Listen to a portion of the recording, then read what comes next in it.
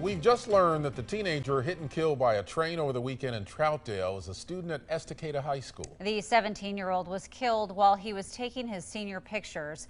And now Union Pacific has a warning for everyone around train tracks. Elise Haas has more.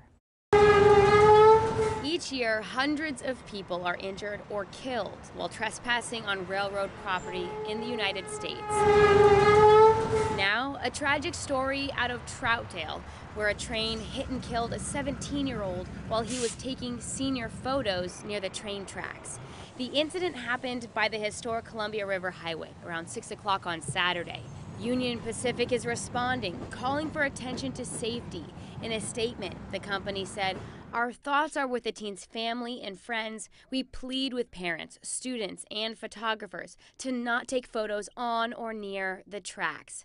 Steve Crines with the Rail Safety Education Organization, Oregon Operation Lifesaver, urges professional photographers to refrain from taking photos of high school seniors, wedding parties, and others on train tracks, saying many people don't realize it's against the law.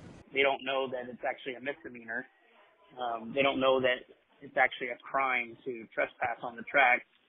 And so, they just go out on the tracks and they take these photos, and then an incident like this happens. Trains can't stop quickly, and the average train overhangs the track by at least 3 feet.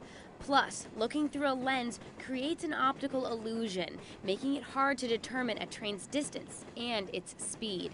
People mimic photographers when they see photos online and on social media. This is a tragedy for the family. It's a tragedy for the community.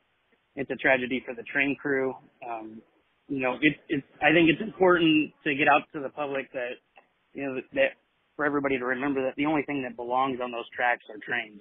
In Troutdale, Elise Haas, KOIN 6 News. We talked to the Estacada School District and they told us their community is mourning this loss. They brought in counselors for their students and they're helping the family.